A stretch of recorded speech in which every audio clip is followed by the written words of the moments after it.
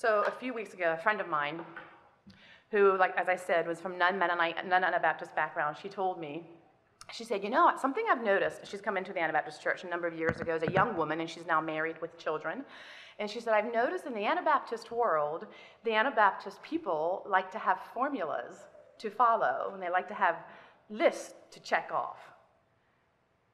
Do what I tell you, go from point A to point B, and you will have this success, so it'll work out this way for you. But she said, that's not how it works in the kingdom of God. Their formulas aren't a bad thing, and checklists aren't a bad thing, but God steps outside our comfort zone. He pushes us outside our comfort zone many times. And if I was able today to give you a piece of paper, and I would have it numbered off, do these things as you raise your children in an urban environment, and you are guaranteed strong, godly children. I wish I could do that. I wish someone would give me a list like that.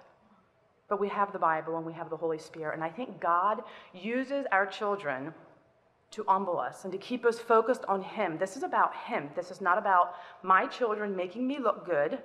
It is not about how well behaved they are so I can show people how well I parent or how good of a Christian and Jesus follower I am. This is about me walking in humility with a very close and personal relationship with Jesus Christ. And that when I fail and when I mess up, by the grace of God, I get back up. And in His mercy and love, He forgives me and gives me courage to move on. And that is what I want to do to my children, because our children are going to mess up. They're sons of Adam, just like we are. And they're going to mess up. I have a water, Emily, right? Yes. I was going to bring it up. I forgot. Thank you. I think living urban for a little over 5 years has made me a little less confident instead of more confident. 3 years ago, I would have probably had a few more answers. And then we moved. And like I said, God has a way of allowing us to get into situations that keep us humble and focused on Him. I feel like especially the teen years are really challenging. They're really challenging no matter where you live, but you move into the city with a small space, and they get a lot harder. I'm not afraid so much of them getting into bad company, because that can happen in the country, as we all know. We all have, I'm sure, know of situations where loved ones have made really bad choices living in the middle of nowhere. But because children need a purpose, and no matter where you live, you need to give your children a reason to feel needed, to feel wanted, to feel like they have something to give the family or something to give people. Boys especially, of which I have 10, for those of you who didn't figure that out by now, need to play hard and work hard, and as they hit those teen years of puberty and rising testosterone levels. I love my boys. I love my daughter too. But I tell the Lord, if you were going to call me to urban living, you could have given me $10 maybe. I could have done, I don't know, sewing business. Well, I don't sew. I don't really garden either, so we would have figured something out. But God didn't. He gave me 10 boys, and that's not coincidental. When I got born again 20 years ago, I gave everything to Christ. I was a mess. My life was a wreck. I couldn't believe that Jesus wanted me, the greatest, I felt like the greatest of all sinners. And I came to Him at the bottom of my life, and He transformed me.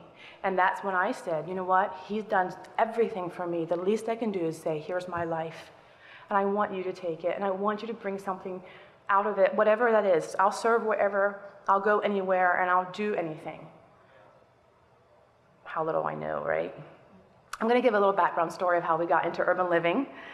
And then at the end, I would really love to open it up and have a time of discussion or questions or whatever. And I know it's hard for us as women to use our voices in a public setting, but I would encourage you to think about things that you would like to talk about or questions that you would have as I'm speaking. And I really want to hear what's on your heart. So, like I mentioned, we got born again. And as my husband mentioned this morning, he did a work in our heart towards having children. About every 18 months, 24 months, another little weaver would show up, boy after boy. And there came a time in our life where my husband said, you know, he was working in corporate America, and he said, I have the rest of my life to work in a corporate America. But he said, I only have a short amount of time to work with my boys. And he said, you often hear older men say, I wish I would have spent more time with my children. He said, you never hear any of them say, I spent too much time with my children. I wish I would have spent more time at the office. So when the twins came along, and that was boys number 4 and 5. We had 6 children. My husband said, all right, it's time to take this plan into the next level. And we ended up moving onto my parents' home farm. 60 acres, not far from here, about 40 minutes from here maybe. The area where I grew up, never wanted to live there after I left, but that's where God took us. You know how he has a way of doing that. Never say you'll never say you'll never live somewhere, because I've said that a few times, and I've lived on pretty much all of those places. So we lived on the 60-acre farm, right? We milked cows, raised pastured chickens, mostly which were eaten by hawks. And the best part, there was an endless amount of work for my boys to do. They worked hard, they played hard, they would hit the bed at night exhausted. Daddy was home all day, every day.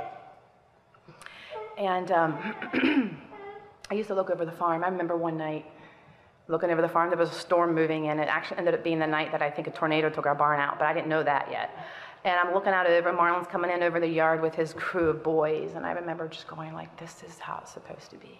I love this. My boys, their daddy, on the farm. I'm not even a farmer's person. I mean, I don't even like farms all that much, but it was amazing. It was like the workload on my shoulders was easier because Marlon was home all day, every day with the boys. Unfortunately, none of my boys have that vision for farm life. They remember the 4 o'clock wake-up calls in the morning. And my husband says that the farm was God's way of showing him he was not cut out to be a dairy farmer. The stress was really intense.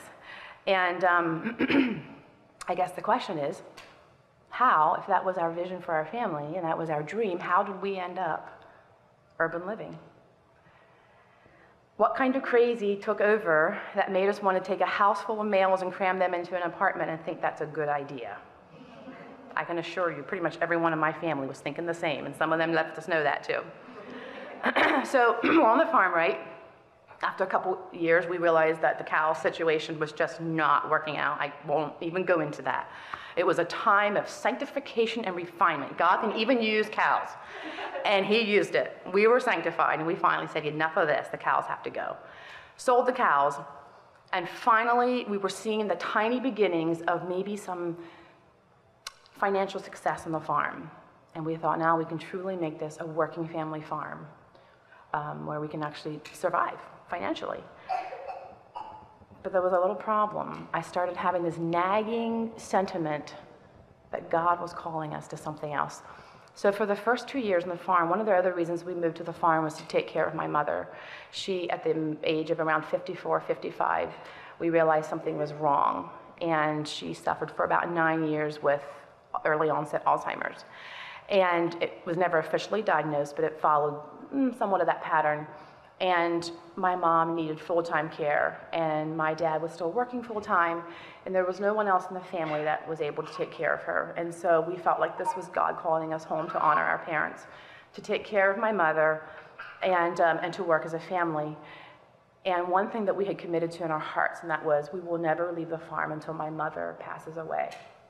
I remember moving there, and I cried the whole way to the farm that day that we moved there, because it was hard for me to surrender.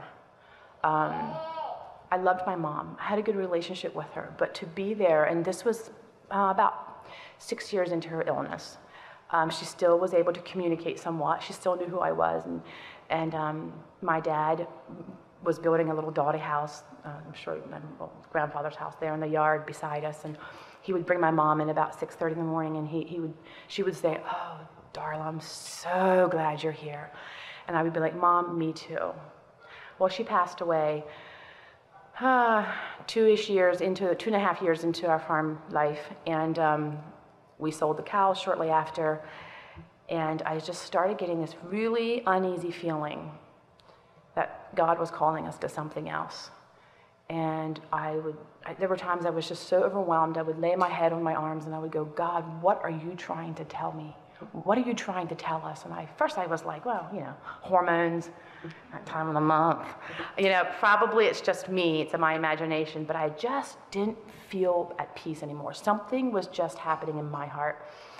Well, when Marlon started coming to me and saying, I feel like God is calling us to something else, but I don't know what that is. I knew it wasn't female hormones. I knew it was the Holy Spirit working, because that is God's heart, if you're married, is for the husband and wife to work together beautifully. It doesn't mean you always agree on everything, but it means that his heart is, as you talk through things and you process, that he brings your heart together as a couple. And we both were like, what are we here for? Ever since we had gotten saved, we made intentional discipleship a focus of our lives. We were part of churches that were very intentional in their accountability, very intentional in community with each other. We reached out to our neighbors. It was just a part of our life. I had told God soon after salvation that I would gladly move to Africa, because to me that was like the epitome of Christianity or something, like Africa. But God instead wanted to teach me how to walk in obedience in the mundane, And we were like, what are we here for? Once we pay this farm off, then what? Get another farm? I mean, we have enough of boys that we can, give the farms away to them, but what do we want? What is he calling us to? And in the middle of all this, we get a phone call asking us to move to Africa. I was like, finally, I get to prove to God how much I love him. We sold the farm, sold all our possessions with my father's blessing, who lived on the farm. We said, we're not leaving unless you give us your blessing. I mean, that sounds like it wasn't a bait and switch situation. We just said, we shared our hearts, and what do you think? And he said, I bless you to go. And we were shocked. And he said, I think you should sell the farm. And this was a farm that my dad had built from the ground up. And we said, are you sure? He said, I believe. We had bought it from him. He said, yes. So we pack up our 8 children, and I was pregnant with baby number 9. And we moved to Africa. Let's just say I was totally unprepared for that season of life. # missionary goals took a pretty serious nosedive. Those 2 years, we served a 2-year term where we lost a little daughter, our second daughter, Hadassah, to anencephaly, as she had no skull. We found out about a month and a half, 2 months, 2-3 months after moving there, that she was going to die. There was 0% chance of her surviving that. And so we have a little daughter buried in Africa, but yet not really, right? She's with Christ, and she's still a part of our family. And we welcomed yet another son 5 months before returning to the States. When we got back, I told the Lord, I just have one request. I just want a big old white farmhouse in the country. I want some ramshackle barns, maybe a pond or 2, room for my boys to explore, an old farm dog, house full of people. I'll gladly serve you there. But I hate the city. I hated city life in Kenya. We were behind gated compounds, gated walls, guards at the gates. 2 weeks after we moved to Africa, our neighbor man, a missionary by the name of Jan, was strangled with a metal wire. The cops caught the murderers, brought them into the front yard, just a bush over from our house, and executed them all in the back of the head. That night, the widow of this missionary who was killed, she was a native Kenyan. It was sadly a divorce and remarriage situation. She invited the missionaries over to sing. And as we walked past that blood-soaked ground, I told God, why would you bring us to this place? Why? I came to Africa to tell people about Jesus, and instead I am traumatized. And I hate this city. I hate living here. We discovered later that the locals were convinced that the wife of this missionary was actually behind the murder because she wanted his money. And be that as it may, those 2 years were very needed in my life. So sometimes when God asks you to do something very hard, it doesn't go anything at all like you imagined, it's not because he made a mistake, but it's because there's a work he wants to do in your life. And I went over there with these huge goals. I was going to be the best missionary ever. I mean, I was just going to be holding Bible studies left and right. I never mind, I had a whole house full of children. I mean, they would be fine. But, I didn't hold a single Bible study. You know what I did? I served rice and beans to family after family after family that came through. Other missionary families, friends and family from America, which was awesome. And at the end of those 2 years, as we were getting ready to leave, I sat in that rocking chair rocking my baby, and I said, God, I have failed you so terribly. I haven't led a single soul to Christ. What have I done for you? I've done nothing but shovel food in people's mouths, so to speak.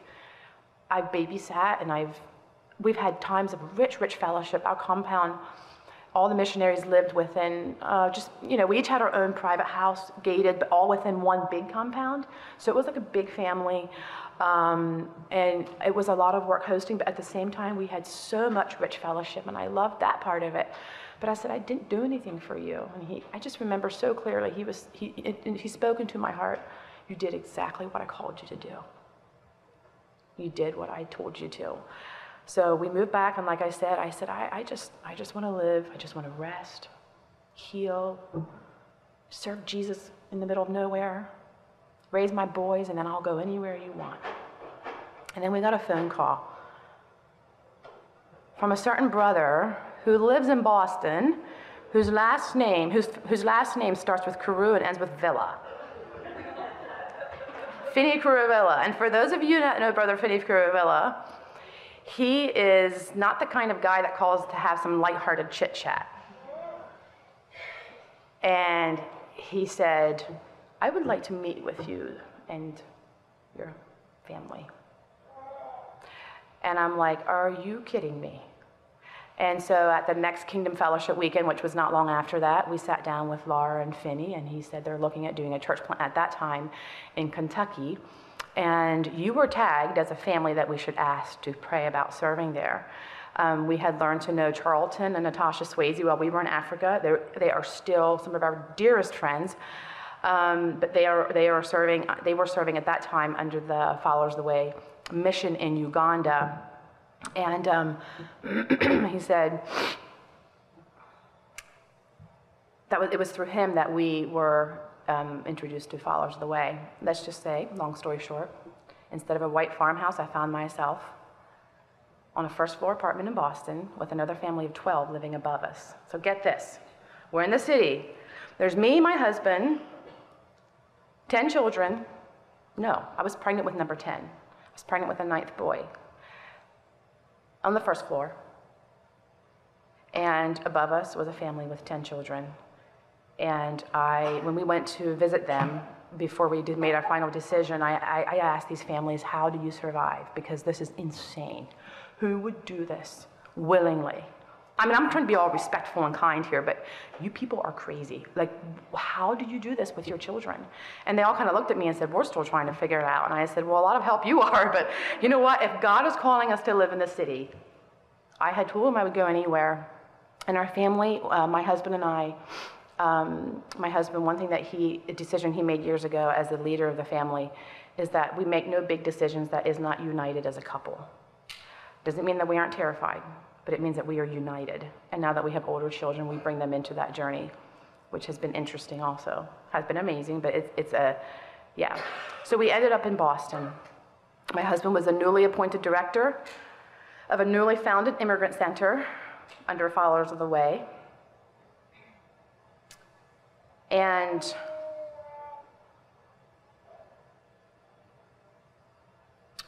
the second day we got there, it was a snowstorm hit the city.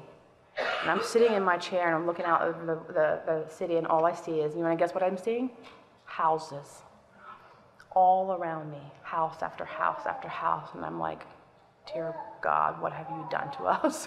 What are we doing here? Fortunately for us, we quickly fell in love with city life. Boston is a beautiful city. It will always have a special place in our hearts, no matter where we move on from here. We fell in love with Boston, and I became a very passionate city dweller and advocate for any person serious about being a fisherman for Jesus to move into the city, which brings me to my first point. And for what it's worth, these are my personal opinions, so take them with a grain of salt, okay? This is not gospel truth. But these are some things that have helped me survive in the city. These are some things that other women have done and are doing that have been very encouraging. And I want to hear from all of you, whether you live in the city or not. I want to hear from you as a mother what has helped you parent well. Because a lot of those things can be applied whether you live urban or country. So I believe, point number one, that living urban is a calling. Just like living in, Timbuktu or China, or, if you would move to Mongolia, you would say, I feel called to move there, right? I believe it needs to be the same. No matter where you live, it's a calling. So living in the city needs to be a calling. You need to be able to own that calling when it gets really hard, because it will. It's going to be challenging. Something that my husband and I have noticed, I think it's human nature, but we tend to think that location will turn a person into an amazing warrior for Christ. All you need to do is find that perfect spot, and kaboom, you are, you've got it. And so whenever a new and exciting opportunity presents itself, we're all about it. And then we wake up and discover that if we haven't been witnessing for Jesus in the middle of nowhere, you're not going to be doing it in the city either. You are the same person in the city that you are in the country.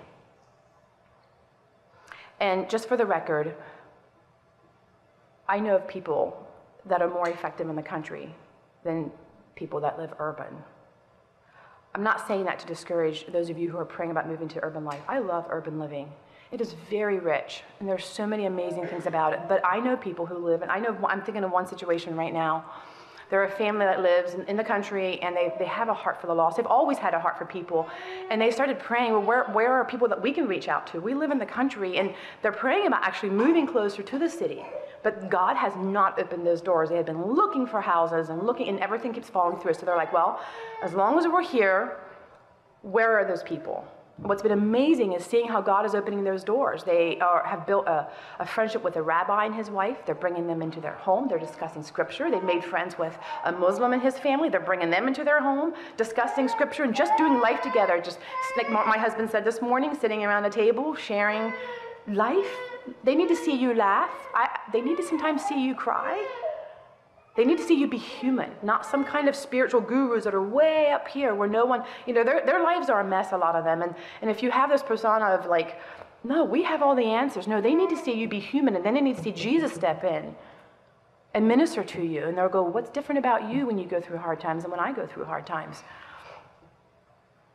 We tell our children that if God calls them to the back 40, they better obey, because there may be some lost soul in the back of a field lane that needs to hear the gospel. Urban living is not my religion. Jesus is.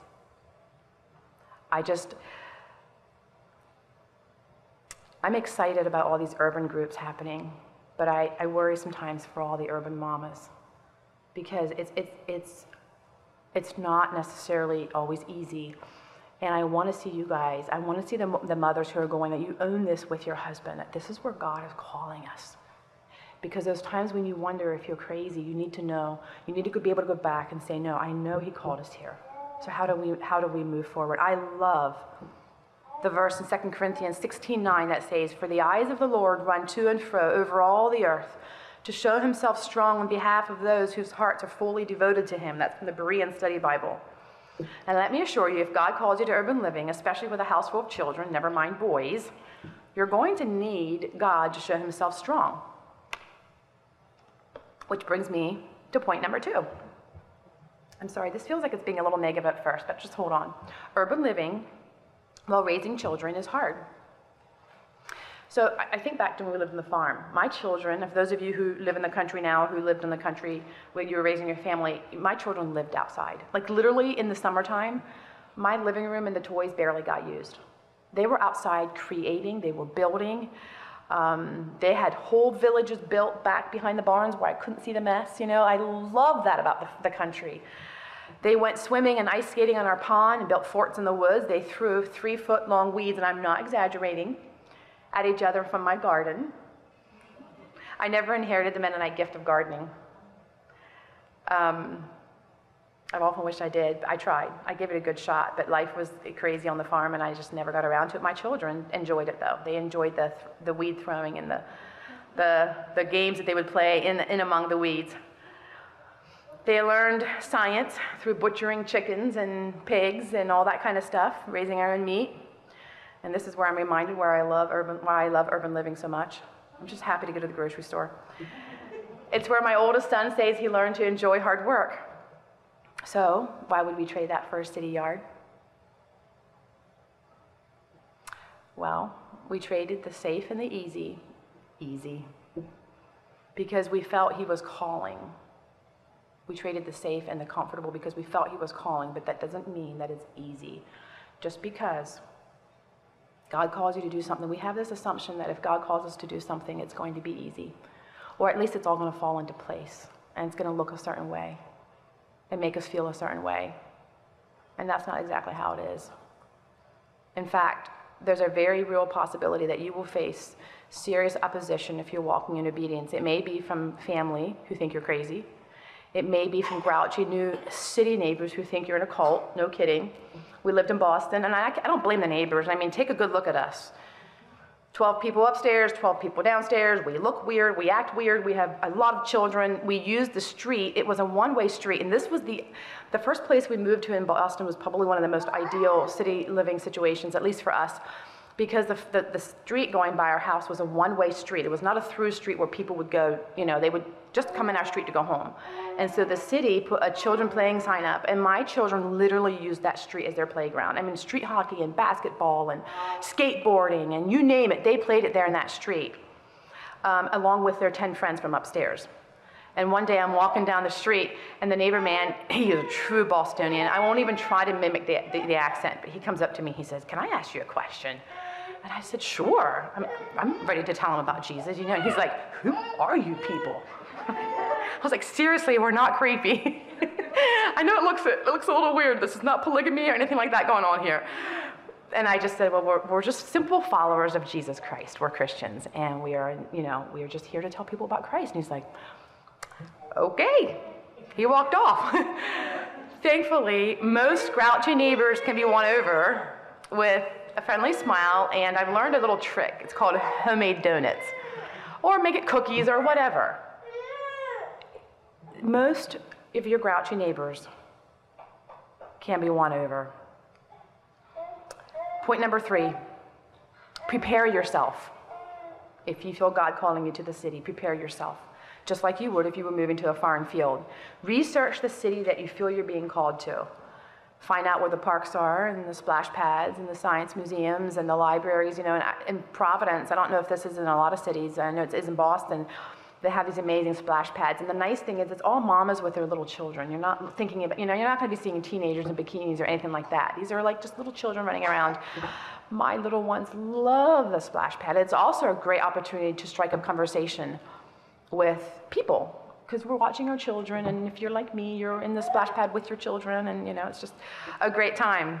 Research the homeschooling laws. Equip yourself to move there. Pray about finding a house with a yard so that you can have a sandbox for littles, even just a tiny little turtle sandbox. And if you're comfortable with a trampoline, invest in one. I feel like if we should have invested in a few more things like that when we moved to Boston. Maybe a decent swing set. My husband was a little nervous about the trampoline with so many children, understandably. But invest in some of those things for your little children. If gardening is therapeutic for you, then ask God for a yard big enough to have some raised beds. If you're like me and need therapy at the thought of a garden in the city, ask God to show you where the closest coffee shop is. Here's the thing, God cares about you, and he cares about your desires. I mean, obviously that doesn't mean he always gives us exactly what we think we want. And somehow, I don't know, I think for me, I tend to think sometimes it's not spiritual to ask God for some of these little things, But when we moved to Providence, where we live now, something that Emily and I both actually asked God for, that was that there would be a nice little downtown area walkable from us. We're like, God, you don't have to give that to us, but we would just love that. And that's exactly what we got. We got this beautiful coffee shop just down the street from us. Sweet little downtown. We've gone for many walks over the neighborhood. It's a small thing. It doesn't have an eternal impact necessarily, but God delights in treating his children. Take those desires to him and then practice contentment with where you're at. If he doesn't give that, that's okay. He'll give you something else, something better maybe, or something different. But yeah, ask him. Number 4, get creative. Now, I know there are some mothers here who are very creative. They love doing crafts with their children. They're the ones who are always doing this amazing stuff. I struggle in this area. I would prefer reading a book, to be honest. I struggle with the creative side. However, my boys do not, which is why my backyard has looked like a refugee camp more often than not. You give them a couple old pallets, some hammers, some nails. They've created forts and mini villages, and my husband he'll leave for a couple of days on a business trip or something, come back, and he'll go, "What is that in the backyard?" And I'm like, "Well, the children." They even planted a garden one time that took one look at its surroundings and promptly died. Seriously, it did. It was like, there ain't no way this is going anywhere. They're like, "Mom, I don't understand. My stuff is dying." And I'm like, "Oh, it's too bad." But they tried. So I don't know. Try some like mint or something. That supposedly does very well in the city. But you know, every so often I say enough is enough. And revival sweeps through the land, and we clean the dump up. Usually when there's people coming. I'm embarrassed to admit, usually when there's guests coming or people without boys, and I'm like, "Marlon, this looks really bad, and I can't take it anymore." I hate mess. Like I said earlier, I don't like clutter, and you know what? I forgot to tell God that when he gave me 10 children, 10 boys. But boys especially, all children, but I think especially boys need to be able to create. And in their creativeness, you know what's going to happen? Mess and destructiveness kind of comes along with it. She's going to love this, but Evelyn is one who is my hero when it comes to her backyard. She doesn't actually have as big of a yard as I do, right? Your yard's a bit smaller. But not only does she have beautiful raised beds, I'm telling you what is possible in the city if you're creative, and this is something that you can make happen. She has beautiful raised beds where each of her children have their own, right? And they also have a wonderful treehouse with a slide. I'll be honest. Well, let me just finish that. Not only do they have a wonderful treehouse with a slide, did you want to know what's at the end of that slide? Every child's dream. Well, that might be a pool, not that. A ball pit. And when I saw that, I'm not going to lie, I went home and I was just a little jealous, and I was also a little mad at my men that they didn't build my boys something so amazing. I'm like, this is amazing, and that is not my gifting. But you know what? Learn from other women who are doing the city. Talk to someone like Evelyn if you want to learn how to take a small space and make it creative for children. I'm talking that right now, more younger children. My big kids don't really want to go in the ball pit. But for children, you know, it doesn't take that much space.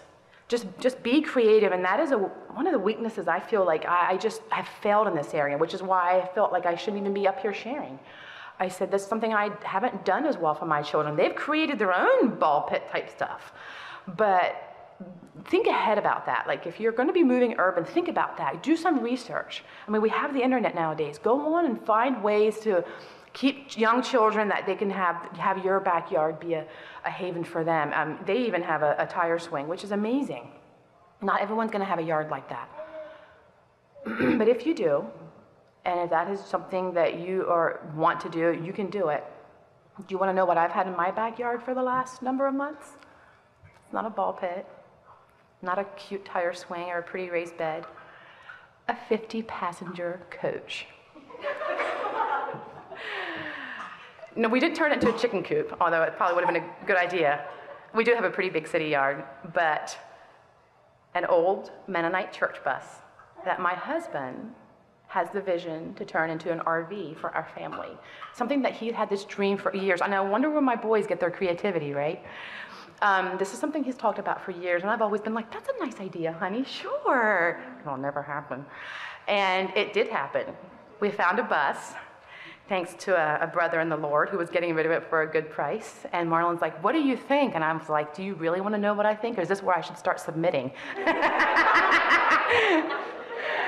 And so I did a little research, and I'm like, oh, you know what? They actually could be kind of cool. And it's been my husband's dream for years to take the whole family before they leave home and just do a trip of the United States. Well, a regular camper isn't going to hold our family, not even a big camper, and we couldn't even afford those if we wanted those. So that's what's been residing in my backyard. Someday we'll go on this trip when the price comes down and we can afford to go further than 5 miles, right? So we've had neighbors walking by and doing like stopping and looking. We've had literally neighbors taking cameras out and like click, click, click, click. The ice cream man with his ice cream truck comes screeching to a halt one day, and my children go running out and they're like, I want to buy your bus someday. And I'm like, you can have it. No. But here's the thing. One of the reasons my husband has wanted to do that bus thing is because it would also give a project that him and his boys could work on together. And it's a little messy. I'm not going to lie. It's been a little messy. But the Lord did a work in my heart that needed done in the area of sanctification and following my husband's dreams, even if they weren't always necessarily mine, because I have learned something in 26 years of marriage. When your husband has a dream to do something, just bless him in it and go with it. I've never regretted that. Actually, we have made some of our best family memories. I am more of a, let's stay inside our comfort zone a little more, and my husband's like, hey, let's do this. And I've never regretted it, never. But my point is this. If your heart's desire is a Lancaster-style yard where every blade of grass stands at attention, move to Lancaster. Because grass is not going to survive in a yard where there's a lot of little feet. Any of you that are feeling depressed about your yard, just come to my house. There is literally a dirt path around my house where these little boys ride their trikes day after day. And when we first moved there, I said, we killed the grass in the other 2 yards that we lived in before in the city. This grass is going to survive. And I finally gave up. I said, you know what? That's not fair to my children. I bring them to the city. Let them ruin the grass with their tricycle. There's got to be a way somehow around that. I don't know. One of the brothers from Boston, he actually paved a trail around their house. And I thought that was a brilliant idea. So I've been trying to rack my brains how we could do that. But yeah, I have had to swallow my pride over and over, especially when you go to the local gas station. And this New Englander standing behind the counter, and she's like, to my boys, she's like, you guys aren't in school today. And they're like, well, we're finished. Oh, well, then that means you have more time to clean up your yard. And I was like, are you serious? You're telling me to clean up my yard? And I kind of looked at her and I was like, wow, people in the New England states really are forthright. And anyway, and I went home and I went storming home to my husband and I said, this is ridiculous. People are looking at our yard. We're supposed to be telling them about Jesus. We could at least put a gospel sign out front. And instead they're going by and it's not even that bad. They haven't even seen trash yet, you know, and, but it did keep us motivated to keep that yard a little more cleaned up. I mean, seriously, it's not a trash heap, but it's a little messy. But the thing is, I want my boys to be able to express their creativity. I don't want them to grow up saying, Mom was always an angry wretch because she wanted a perfect yard. I want them to be able to say we had space and time to build and create. So you may need to sacrifice your yard for that, or just utilize it a little better than what I have. Speaking of creative, we have friends that live on the top floor of an apartment building. I don't know, how many floors are on Malden Towers? I don't know. 10 floors, and they live on the very 10th floor. And outside, on their apartment, outside is like this concrete patio. You can like look out over the city. Don't worry, there's a wall. They're safe. And what they've done up there is actually put a kiddie pool, fill it with water, and there's several other families from the church that live in this apartment building, and they have a standing invitation for the church families to bring their children up to play in the kiddie pool. The last I was there, they also had like a little sandbox up there. Excellent idea. Not only that, it fosters community, which is something that's also important if you live in the cities, a sense of community. They also, I think, were the family that had a rope swing in their living room. And I suggested that to my husband. You can imagine what he said, no. He said, boys and rope swings in the living room, we're gonna have holes in the wall. And I was like, well, wouldn't it kind of be worth it? I'm the one here dealing with all this energy, right? All right, point number 5. Oy. All right. Utilize the things that only a city can offer.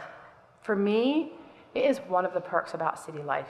Now, I love the energy of the city, the vibe, the bustle, the hustle, the people. I'm curious about people. Love to watch people. And I've discovered that most people are very friendly if you are friendly. If you smile at them, most people, and if you can make people in the New England states smile, you can make people smile anywhere. You know, they tend to be a little more, they have that reputation. They'll tell you like they see it. It is true. But I have found them to be very friendly. Be excited about the city opportunities. Like I mentioned before, libraries, museums, the aquarium, zoos, The cities we've lived in have had a lot of walking spaces, biking spaces. One year we bought a family pass to the science center. Never mind that our children got thoroughly sick of going. Every time someone came to visit us, we'd be like, do you guys want to go to the science museum? And after a while, our children are like, no, we don't want to go there anymore. But we made a lot of great memories, nevertheless. They had a great IMAX, very educational. It's a little expensive. But for us, with our size family, it was actually cheaper to buy a 1-year pass than it was just to go a couple times. And then we would rearrange with other large families, so when guests came, we would all have enough of passes to get in. It worked out great. Most cities have children museums. So much fun for your younger ones. In Boston on Friday evenings from 5 to 8, Target sponsors it for $1 per person. So being the frugal Anabaptist that we are, we would choose to go Friday afternoons at 5 o'clock, be there before the crowd happens. And we had so much fun. We'd spend our money on ice cream afterwards, but it was hours of fun for the children. And because we live near the ocean, we have found fairly private beaches. They aren't as pretty as some of the public beaches, but they're a lot less filled with naked people too. So I have a daughter who loves to take her siblings, and to her, she takes her responsibility very serious for being an older sibling to her younger children, and she loads them all up and takes them to the beach, and they have hours of fun playing in that water, and it's amazing. To be honest though, in many ways, thinking about younger children, raising younger children in the city isn't really that much different than raising them in the country. Household chores happen the same, Legos, books, lots and lots of books, walks to the park, all those things. We even have a dog in the city. I'm not an animal lover. I think they're cute from a distance, but we do have a little family dog, and she has given our boys, one of the reasons we got her, well, there was a couple of reasons. One is, puppies. It helps with the cost, offset the cost of city living. But the other thing was to give our boys responsibility, and it is good for them, even if we live in the city, to get their hands in the dirt. If you do, let them have their own little raised bed, or it's good for them to experience nature. You don't want to box them off into concrete jungles. You want them to experience nature, whether it's going to the parks a lot. But for us, having a dog where they could see the cycle of life, and she had puppies, and they got to watch these puppies being born, and they also got to watch, the facts of life. It's an excellent teaching opportunity on so many levels to have a family dog, and she's been a real gift. Get a couple of electric scooters. That's something that we have on our to-do list, is get a couple of electric scooters and go around the city with some of your children. Take them out on a little scooter date. Now, downtown Providence has scooters that you can rent. I think most cities probably do anymore. So much fun. The children love that. Or we would have some in the middle age that would be old enough to go alone. As soon as they know how to handle crosswalks and creepy people, we let them go explore the city within reason. But, take their scooters, they can take their scooters around. But for us personally, my little ones are the easier side of living in the city. It's a little harder when you have the tween and the teen years coming along. And that's what I'm going to talk about next, is number 6, what to do with teens. And I am more convinced than ever that as parents, after experiencing the whole age range in the city, it's important that our teens have a purpose, and I mentioned that before. And it's something that we're still figuring it out. But there are opportunities if you're willing to think outside the box. I don't know, I grew up, most of us, we lived in an area where there were Mennonite businesses, so if we needed a job, we went to a Mennonite business and got a job, and that was great. What do you do in the city when there's no Mennonite businesses around? What do you do when you have a 14-year-old that needs a purpose?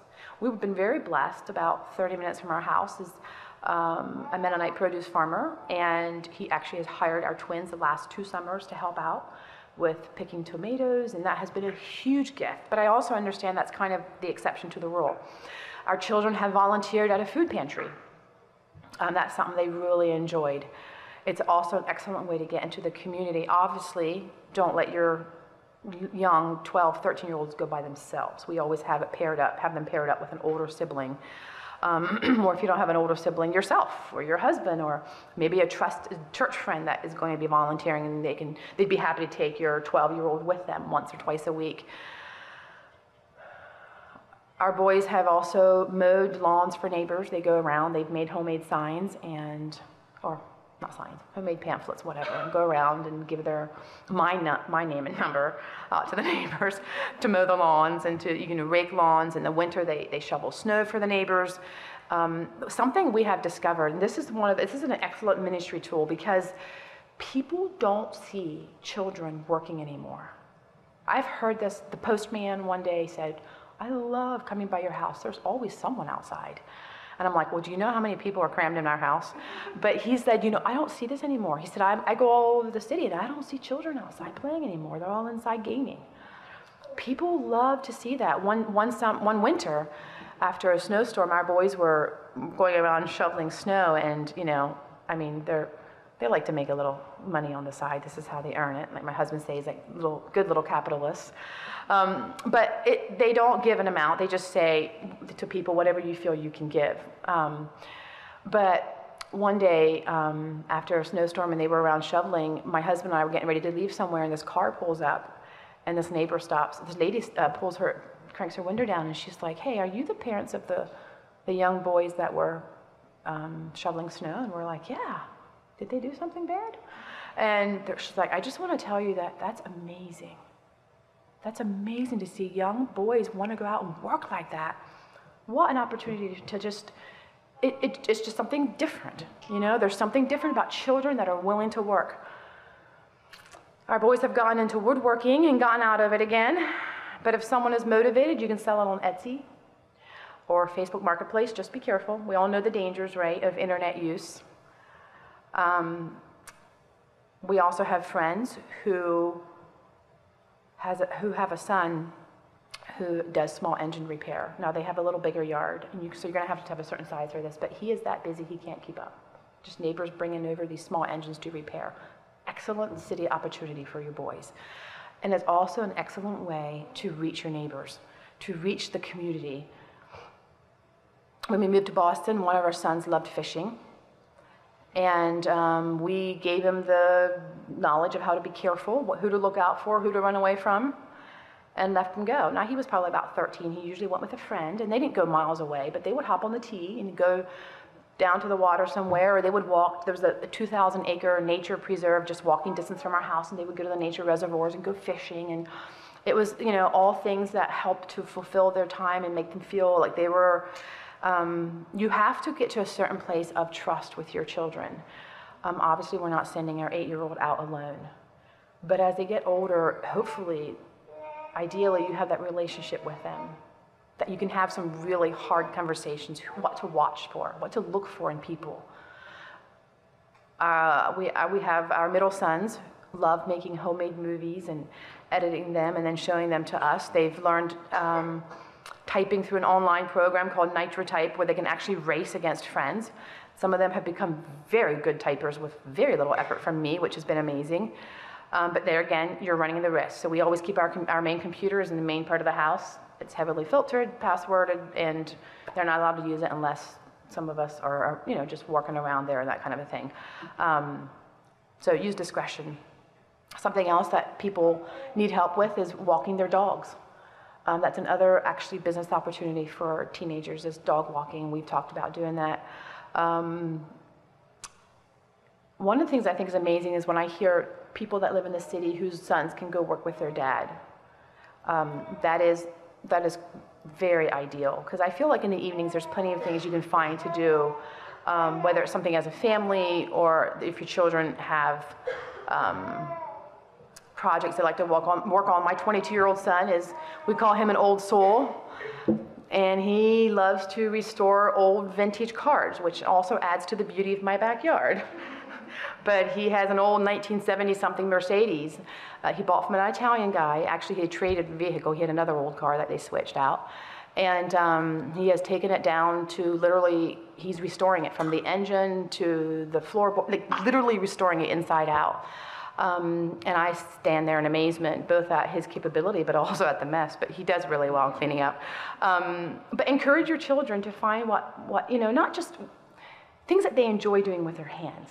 We're all about sharing the gospel, but we also enjoy doing something productive. That's something that has been amazing for them. One of my older sons has one of those electric unicycle type things. I don't know, they're kind of new.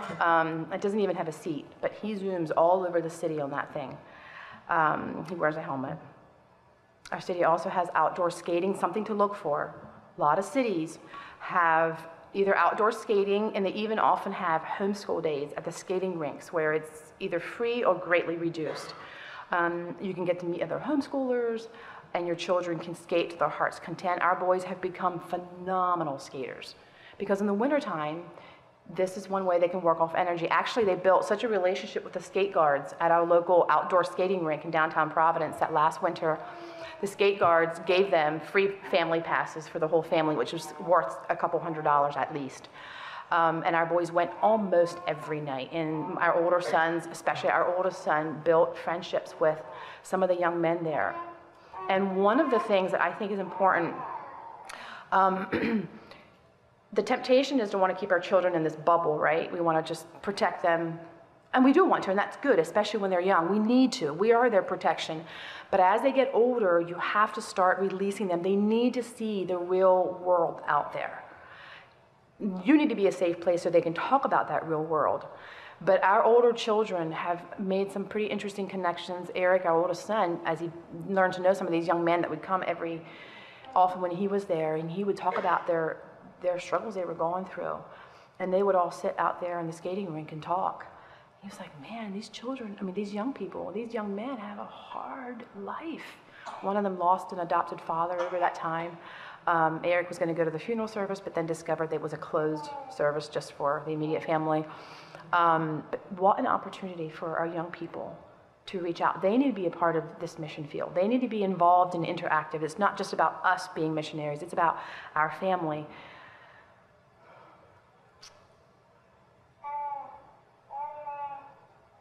Number 7, protecting our children in the city. One of the misconceptions that we came up against when we informed my horror-stricken family that we're moving to the city with all these children was the idea that around every street corner is going to be a drug dealer or a prostitute. That hasn't been the case for us. Actually, I have dear family members who have been involved in those things living in the country. It is a possibility. It is absolutely, you're going to see some very strange things for sure. But we have that idea that these people are just lurking around the corner waiting to, corrupt our children's spotless souls. Well, your children's souls aren't that spotless. They have the sin nature. So for us, from day one, after we got saved and God started developing a vision for children, a vision for our family, we have decided to take a very frank and open approach to our children about life, about the facts of life, and about how Satan takes something beautiful and he twists it and makes it into something so ugly. We've tried to, we all hate the idea of having to tell our children what to watch for with sexual abuse and any of those kinds of things. But we also want our children to see the brokenness that's around us. That's why we're there. How can they see the transformation that Jesus brings if we never allow them to see the ugly? For example, down the street from us lives a young man. Well, I think he's a man. And we were babysitting some dear friends of ours' children one day. The mom and dad were away on a little getaway. And me and Emily and this sweet young 18-year-old were sitting out on the front stoop. We have this little, 3 steps or whatever, and just sitting there. And this dear friend, she's from Africa, and she's all of a sudden she gets this look of horror in her face, and she says, "Mama Darla, I think there's a naked lady coming down the street." And I'm like, "What?" And I'm like, "Where?" And she's like, "Down there." And I'm like, I've seen almost naked, but not quite. And here comes this poor young man walking down the street. He tends to wear flowing skirts, and little halter tops with a shadow beard, carrying his little pocketbook. Except today, he had a shirt that was hanging open. He was clearly taking hormone drugs. And that's the reality of the world that we are living in. And you're going to see more of it in the city, but it's everywhere. And I am convinced that the worst thing to do is to build 10-foot walls, so to speak, around our family and just pretend that doesn't exist. These are the people that Jesus came for. But for the grace of God, that would be me. It wasn't me that chose to be born into a Christian family. It wasn't them that chose to be born in a situation where something was so terribly wrong. And when we see those kind of people, that should move our hearts to a deep compassion. The eyes of Jesus is what I want. I've tried to get that young man to say hi to me. I would love to just chat with him. Just, hey, how are you? And he will not. It's so interesting. We've noticed that every time he comes by our house, and if we're out there, he quickly gets on his phone and starts talking on the phone. And he sees us and he thinks, religious freaks are going to hate me. And I'm like, no, I don't hate you. I want to see you get set free. What happened in your life to make you so broken inside? But our children, they need to be equipped on how to process these kinds of situations. And so we need to, as parents, as moms, have that relationship with them where we can discuss the kind of broken situations that we see all around us. It's not a thing of, what a loser. That's not the kind of attitude that I think is healthy. We want the kind of attitude that is redemptive and that goes, that poor, poor man. I think he's a man, but yeah. We see them. Men wearing high heels, and it's really, really heartbreaking. However, we are still called to protect our families and to be wise. So what does that look like? How do you protect your children? Obviously, I can't tell you exactly what to do. Ask the Holy Spirit to guide your family. He's capable of that. He's capable of writing your heart. For us as a family, we have a few basic guidelines. We're not really big on a whole list of do's and don'ts. We are very big on relationship, discussing these things. But the ones that we do have, we make sure to make clear to our children why we have these expectations and why. I'm not going to let you go out downtown by yourself as a 15-year-old late at night, because there's very likely going to be, drug deals or who knows what. Now, if you're with an older siblings, the older children are different. They've reached a level of maturity, and when they get to a certain age, well, if their heart is bent on destruction, they're going to go that path no matter what kind of rules you have set in place. So there comes a time and a place as a parent that you've got to release them to God. That doesn't mean that you don't pray and that you don't have hard conversations, but it means that you no longer tell them what to do like you would a child. But for our younger children, we have a few basic guidelines. If you're like our 10 and 12-year-old, cannot go to the library by themselves. Our library is within walking and biking distance, which is amazing. But they have to go together as a team, and they have to stay together. Our 14-year-olds, they can go alone. Now, our children, we do not have them go in looking for books by themselves, because I know some libraries may be a little different, but the libraries where we live are really bad, like the teen section. And our boys don't even want to go in there. There's just nasty all over the place. And so what we do is just order books online, and the library gets them in, and they know they have their own library cards. They go in, they get their books, and they come home. They bike to Family Dollar alone. They know the rules. They know children become street savvy pretty quickly as far as just recognizing someone who doesn't feel right. Where I get concerned is my little ones. We only have a chain link fence around our property. Our goal was to eventually put in a tall privacy fence around the back half of the yard so that we could let my little ones run and play without supervision. But for now, my 2-year-old is not allowed out in the yard without an older sibling along. Just because, it wouldn't take much. Would you like a lollipop? Sure, I would like a lollipop. There he goes, No, not happening. So he can't be outside without, and that is a sacrifice. It's a sacrifice as a mom.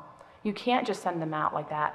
Even our 5-year-old, I don't keep strict rein on him, but I thought I was doing a good job on warning him, and then one day I hear that he was at the front gate chatting away with, I don't even know who it was, some neighbor. And how do you tell a 5-year-old? Be very careful who you're talking to, because they might steal you. You don't want to create fear. You don't want to create this this attitude and spirit of fear that they're just like paralyzed, but yet you have got to warn your children. And so we just did it very matter of fact. I don't know that we did it right, but we just said very matter of factly, like, listen, you are not allowed to talk to strangers. You're not allowed to talk to anyone at the front gate unless it's like the wangers or other than that, no, you just can't, because we don't know these people that well. And he was like, oh, okay. And we're like, we want to protect you. And there are bad people out there that do take children away from their mommies and daddies. And so when you are outside, we ask him to stay mostly in the backyard. I don't know really how well he always, but he's usually with his brothers. And once they get past the 5, 6, 7-year-old stage, we let them in. We don't worry about it in our yard. They know the rules. We've talked over and over. You do not go look at someone's puppy in a van or anything like that. It's just not a good idea. If you have neighborhood children who come over to play, and this is something that I think was discussed last year. We talked about neighborhood children. Some mothers, I was really impressed, have their neighborhood children coming over and playing in their yard on a regular basis. That's amazing. We don't have many children on our street. We just don't have any. The ones that we do, there's a couple teens that do live in our street, but as they came by our yard one day, they dropped a few dirty comments, and I'm like, well, those are some children that are not coming into my yard at this point in my life, maybe someday, but to witness to them. But you need to protect your children. So my personal advice is, if you have neighborhood children coming over to play, I would strongly encourage you to have them leave their phones at the door. Maybe have a phone basket. I think that was suggested maybe last year, or a specified shelf. You know what? I would love to have you come play at my house, but the phone has to stay here.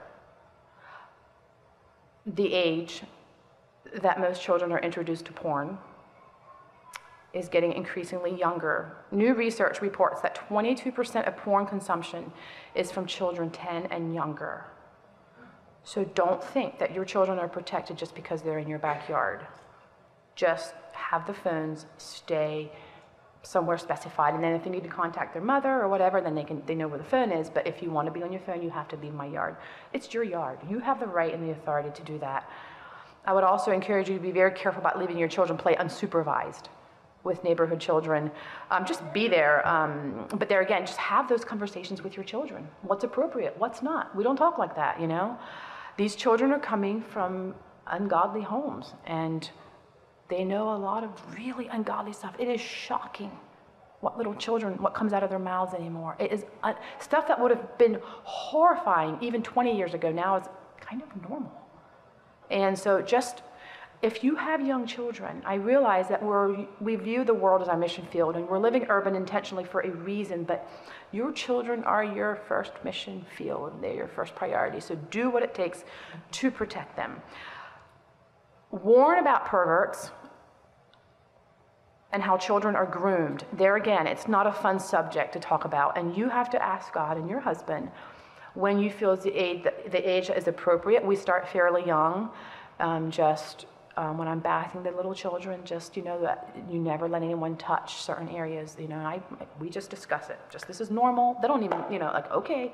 And then I'll sometimes be like, do we ever allow anyone to touch here except, to wash, to touch, and except for mommy and daddy, if we're bathing you, or the doctor? No. What do you do if someone wants to? I come and tell you. Well, children, that can help, but it's still children. Little children are still little children. Give your children permission to fight back if someone tries to molest them. I think sometimes in our efforts to teach our children to be nice and unresistant, we have created some very vulnerable children who have no idea what to do if they're approached sexually or with violence. I was a little Mennonite girl, as you can imagine, with my little long pigtails and my little dress. Except for the grace of God, I would have been very vulnerable because I was taught to be nice. You're taught to respect authority, and those are good things. Respecting authority is good. But too often children are afraid to speak up or to resist if someone tries to do something inappropriate. And something that we have also warned our children, and this has happened to very close family members of mine, that it often comes from trusted family members. So you have to have these conversations. It's probably not gonna, it may very well not come from the neighbor man down the street. It could come from inside, but be that as it may, have those conversations with your children in a natural way, as natural as it can be when you're discussing that kind of thing, but Just discuss it and tell your children, I feel like it hasn't ruined the innocence of our children. Would you say that, Emily? Because we've had many of those discussions since you were a little girl. Because for every time that you discuss about something bad that could happen, we discuss about the good that God has created us with, and the beauty of healthy sexuality, and how God created our bodies, and it's a gift and it's beautiful. But there are people out there that will take advantage of it if they can. So you want to equip your children. And even if, we aren't God. So no matter how well we try to do this, that doesn't mean we always will. And so we have to forgive ourselves when there's times that we have been able to protect them. And God is able to redeem even those situations. I've seen it. I've seen beautiful redemption happening in some very hard situations. Okay, I think I'm going to quickly scroll down here. Training and disciplining your children. Yep, got to do that in the city too. Just be a little more careful where you train and discipline. Front yard is probably not a good idea. And last but not least, my husband touched on this morning, bring the city into your home. Bring the people into your home around your table. Let your children be a part of that experience where we've cooked together with our Chinese friends and our Turkish friends, and we've gone to Chinese barbecues, and somehow, something about bringing these people into a home where there's children there, these innocent children, and these sometimes not so innocent, sometimes just naughty, but bringing them into family. People crave community. They may not know what they're craving in your life. One person told my husband when he was at the immigrant center, they said, there's just something about you that's different. It's like there's this love. And my husband's like, that's Jesus you're feeling. You want people to come into your home and sense Jesus. And you know what? That's going to cost you, as far as you're going to have to sacrifice time and energy and free time to serve these people. Because like someone else said, they leave at 10 o'clock at night and your house is still a mess. And you're cleaning up. And we're all tired and grouchy by then. But you know what? That has an eternal impact on our children, to see these people and to sit there around the table and laugh together. And we have a great time. We've had great time with people from all over the world. My faith in Jesus does not keep me from enjoying these people as friends. That doesn't mean that we're clearly not of the same spirit. But they need to see you be human. They need to see you laugh and talk and be honest and real. We've shared our testimony with many people. Why would you have this many children? Well, we've asked ourselves those questions too sometimes, but because of Jesus,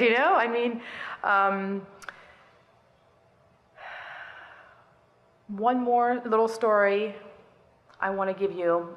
If you come up against an angry neighbor, and you probably will, because your children, they're gifted in breaking things, right? We had this neighbor in Bartlett Street when the first apartment we lived in. So, right, remember, we were children playing out in the street all the time. Chaos. Neighbor lives across the street. He's not a very friendly man. He wouldn't even hardly smile at us. And I'm like, oh boy, this is not going to be fun. One day, my son is skateboarding, and what does he do? Accidentally takes a skateboard into this poor man's ankles. And I'm like, are you kidding me? My son is like, I'm so sorry. And this man is like, and I'm like, Eric, we're supposed to be telling people about Jesus, and you're running into them with skateboards. You have to be more careful. This is a disaster. He hates us. Well, it wasn't too long after that one of our boys were playing basketball out in the street or Foursquare or something. Remember, these are boys. They're not dainty little girls just bouncing the ball with their dollies. These are boys. And this ball flies across the street and knocks a part of the fence off. Breaks it, the fence post top. And our neighbor, of course, is not a very happy camper. And I dragged my son over there, but I grabbed my son. I'm like, we're going to have to go over and apologize and offer to pay for it. We go over. This man here, I don't know if he's Italian. His language, his English is a little broken. And I'm like, we are just so sorry this happened. I'm so sorry. We're going to pay for it. We're going to fix it. Well, of course, Home Depot, by that time, the fence was out of date. There was no piece to replace it with. But we managed to find something. We fixed the fence, and we always tell our children, be friendly. It's hard to tell people it's hard to make people even want to hear about Jesus if you're looking all like, straight-laced and super holy. You want to be friendly. Let the love of Jesus pour out of your life. Smile at people. So, we kept smiling at this dear soul across the street and saying, hi, and he started finally waving a little more, and got a little friendlier and a little friendlier. And then what really took the cake was every winter, the first big snowstorm, it's a family tradition, we make donuts, and we hand them out to our neighbors. I mean, who doesn't like warm homemade donuts? And we even take them to the library. We've made grouchy librarians very friendly. They've become friends of the family. Literally, they're sad when we leave. And so anyway, I said, who needs donuts is the man across the street. So let's fill a big plate full. And I sent my boys over with the donuts. When we left that apartment, when we moved out, he came over and hugged my boys. That is what just the power of a friendly smile, a quick apology when your children do something, don't make excuses for them or tell the neighbor his fence was pretty dumb anyway, just apologize, go fix it, take some baked goods over, not because you're manipulating them, but because you truly do care. And you're there because you're trying to be a witness for Christ. And if you can't reach your neighbors, what kind of a witness are we? And sometimes our neighbors are kind of like our family. They're the hardest to love. And so reach out to your neighbors, be friendly, and let Jesus speak through your life. One more thing I want to say, for those of you who are married. Like my husband said this morning, one of the greatest tools there is for the kingdom is a godly family. But for us, those of us who are married and have husbands, love your daddy's children well. Love your children's daddy well. Did I say it backwards? Love your children's daddy well. Respect him and serve him, not only if he makes wise decisions, but even if he makes mistakes. Let your children see your love for each other. Laugh together and cry together as a family, and bring your children, especially your older ones, as they're becoming adults and learning how to be adults. Bring them into decision-making with your husband as a leader and Jesus as your final authority. Be careful to guard your family time. This is a mistake that we made in the beginning. We were working at the Bridge. My husband was director of the Bridge and the Immigrant Center, and there was just so many lonely people, which is, by the way, another excellent opportunity is ESL centers, English as a second language, excellent fishing pond for the gospel. These people are coming from all over the world. They don't have family. A lot of them come from communities where there is, like back home, where there would have been more of a family community. They're lonely. They are so lonely. Just bring them into your home for a meal. It means so much. But be careful to still guard your family time. We became so busy for the kingdom that our children finally said, enough. We want mom and dad too. We tried to involve our children, but even if you bring someone into your home several nights a week, that gets exhausting. They want to have time to hang out with mom and dad around the living room, and they want to be ministered to. They need to be. I want to be ministered to. So, make sure you guard that time with your family. Don't get so caught up in doing good things, amazing things, that your children feel like they're left out in the dark. Even if you bring them into being the mission, being a part of the mission, just make sure that you have time alone as a family. The goal of a family living in the city isn't to be the perfect family, but it's to glorify God and be the hands and feet of Jesus. Seek him, know him, and give him full authority to take you anywhere, anytime. It's a crazy way to live and sometimes downright terrifying, but God is a faithful God full of mercy and tenderness. He cares less about you doing it perfectly and cares more about the posture of your heart. So go with him in confidence.